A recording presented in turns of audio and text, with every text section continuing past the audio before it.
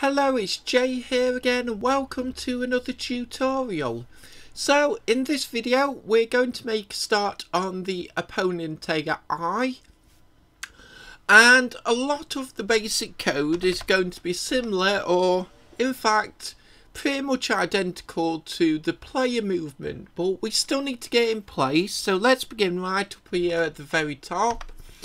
We'll open and close brackets, require component, open and close brackets again, type of,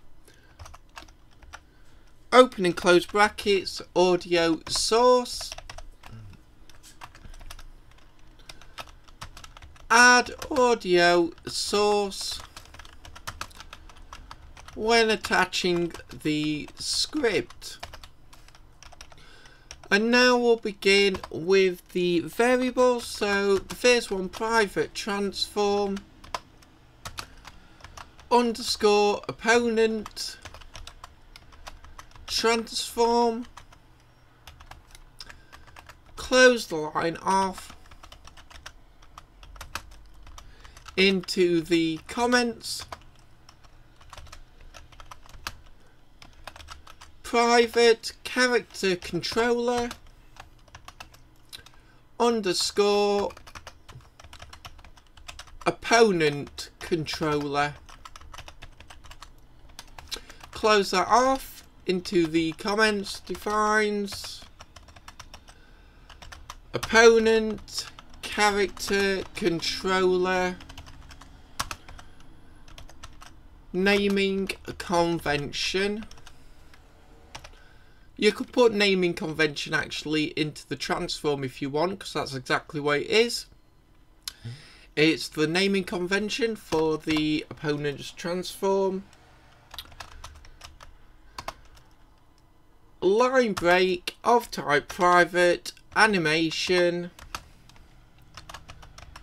underscore, and we'll give this a naming convention of opponent anim.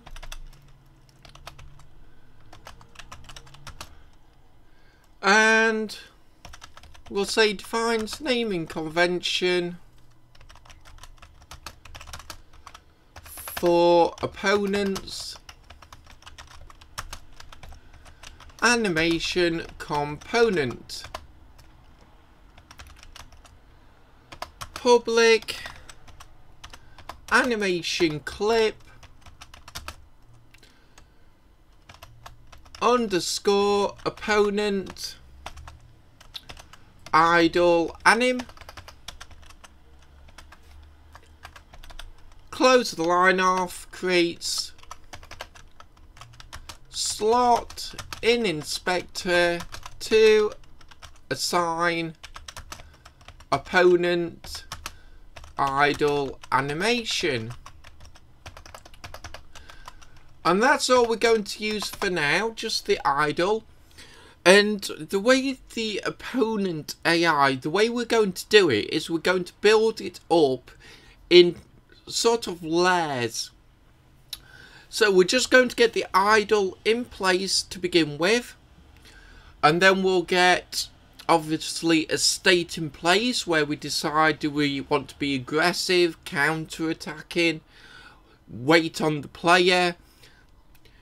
But let's, and then obviously the next layer will then follow on from that, sorry. So that's how we're going to build up the opponent AI. I hope doing it this way will make it easy to understand. And we'll create another variable of private vector3 underscore opponent move direction. Sorry, that should be equal to a vector3 dot 0, close the line off into the comments, defines opponent's move direction and set to 0.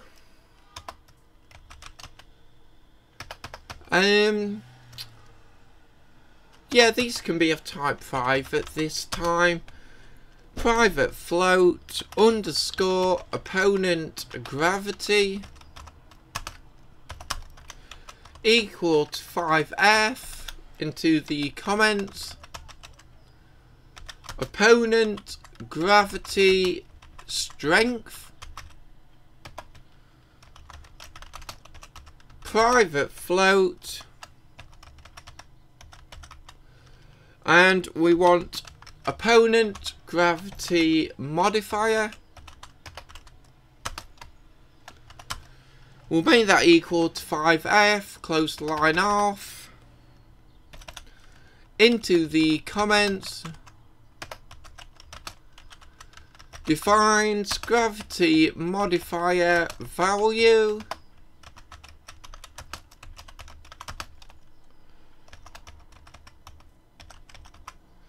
alright, we want opponent vertical speed 0.0f into the comments, opponent vertical velocity,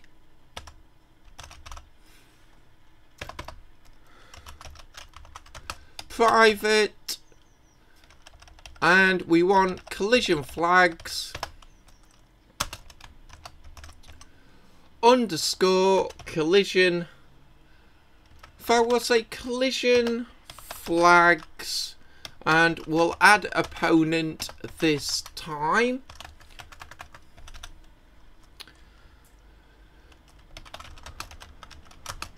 Into the comments, last collision flag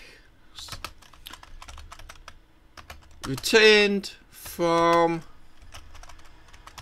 controller.move. Private opponent, in fact we'll call this opponent AI state underscore opponent AI state. Let's close that line off, into the comments, defines naming convention for opponent AI state. We'll get rid of that error now by creating a private enum opponent AI state. We'll open and close brackets.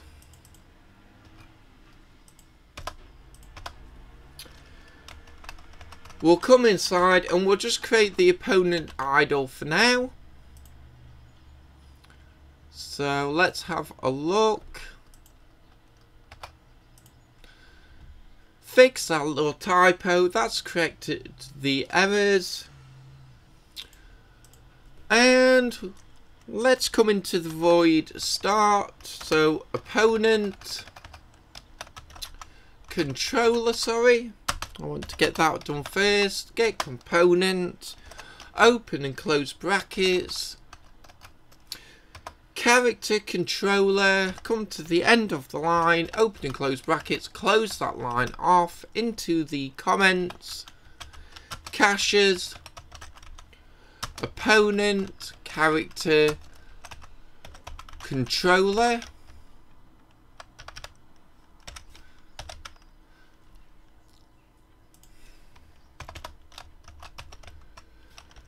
we'll get the animation component next. Get component, open and close brackets, animation. Come to the end of the line, close the line off, or open and close brackets and close the line off. So we'll say opponent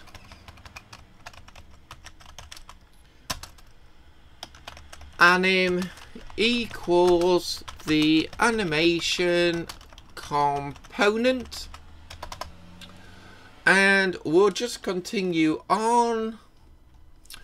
So let's have a look. We need the opponent transform,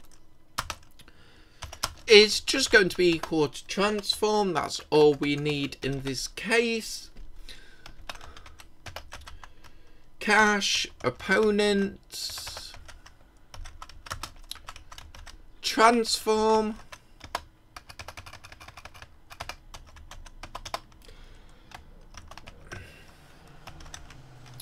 opponent move direction equals vector3 dot 0. Close that line off.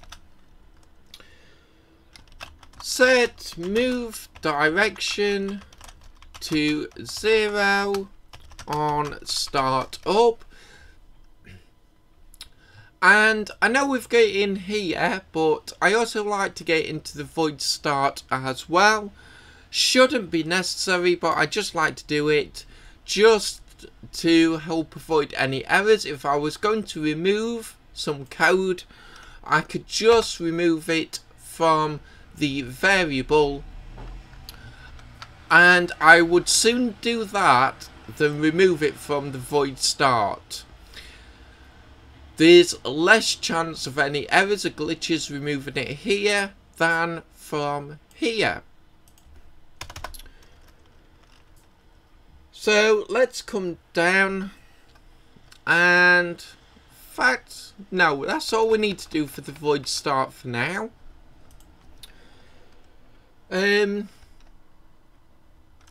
Yeah, that's all we'll get done for this lesson, I think. So, sorry, start coroutine. This is because I had the coroutine on my mind. I was going to put it into void start for the moment, but I think we'll create the actual switch block in the next video now, because this is getting quite long, this video. So let's come void apply opponent gravity. Now we'll open and close brackets, we'll open and close again. Using a different naming convention than the one we used in the player script should not be necessary, but it's something that I just personally like to do. So if you want to keep the naming conventions for functions like the gravity the same, by all means do so. Personally, this is just how I prefer to do things. So I'm going to call the apply opponent gravity function in the void update, and we'll also create a public bool. Opponent is grounded, just as we did for the player. Open and close brackets, inside the brackets, return, open and close brackets, inside the brackets, and we want the collision flags opponent and collision flags dot collided below. We'll come to the end of the line, we'll say does not with an exclamation mark equal 0, close the line off, into the comments, return collision flags. And you've probably noticed I'm going through this very quickly. It's because I want to get all this code, which is pretty much the same as the player movement. In fact, I think I've even used the same comments, or at least I've tried to. I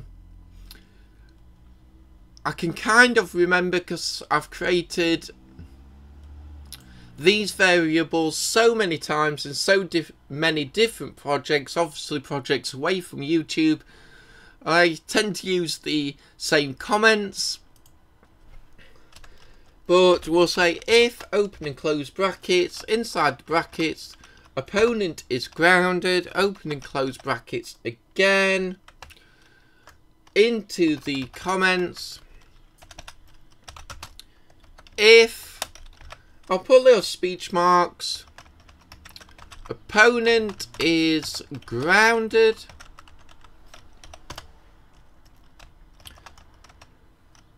We want the opponent vertical speed to be equal to its default value of 0.0 f into the comments.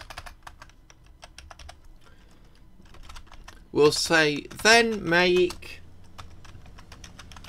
opponent's vertical speed equal to 0, else, and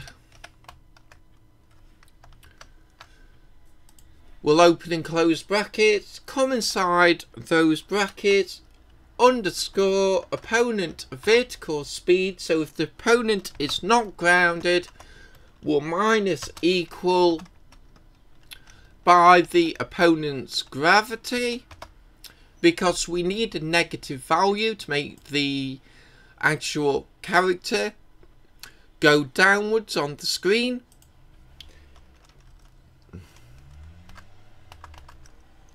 And yeah, I'll put the comment in now. We'll say minus gravity from vertical speed. Come to the line below, we'll say times